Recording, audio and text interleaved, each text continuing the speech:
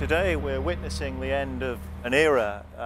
This magnet was the first 3 Tesla magnet in the world, and it was delivered to this centre in 1991. It's been running continuously for almost 20 years, and it was the centre of our research for much of that time. It's now going to CERN, where it's going to be used by scientists at York to investigate the effects of magnetic fields on the radioactive decay of short-lived particles generated by the accelerator there. So today it will be lifted out of this purpose-built construction by the large crane that's behind us and taken to Daresbury for refurbishment before eventually being shipped to CERN. In 1991, we were all gathered here on this same spot as the magnet was lowered into place. I'm feeling today a bit like 21 years ago, really. Just quite excited watching these things being done.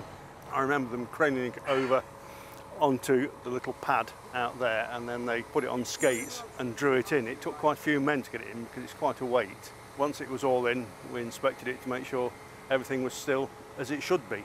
And in that moment I was captured, looking intelligent for once.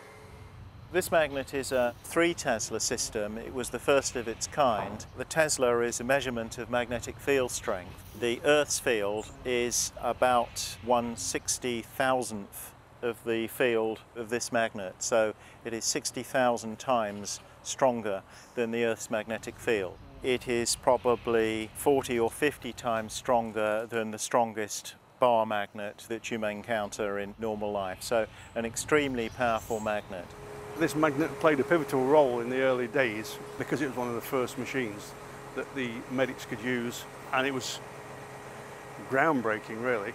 Actually, 3 Tesla has become the research norm. So in most of the leading research institutions around the world, a 3 Tesla magnet of this sort is what you will find. And increasingly, such systems are also appearing in the hospital environment. It's nice to be on these things at the development stage and then watch them grow as they're taken on commercially. See how many ideas that we came up with actually managed to get onto the commercial machines. An MRI system was developed around it by scientists here as the fastest MRI system in the world, and it really held that record for most of that 2 decades in which it was operational. The magnet technology has changed quite a great deal because it's now a case where all the systems are in the machine, really. It's a simpler machine in the old days, but now, of course, as progress goes on, they get a little easier to operate, but they're more complex when they go wrong, which is unfortunately the way of the world, isn't it? When the building was constructed, there was an end panel which was removable, so of course that was put into place after the magnet was delivered, and it was always designed so that the magnet could be removed when finally it was to be retired.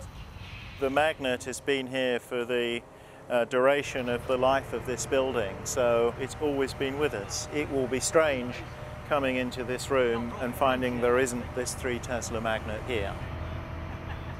I'm a bit sad, to be honest, to see it go, because it is literally the end of an era. But that's progress, isn't it?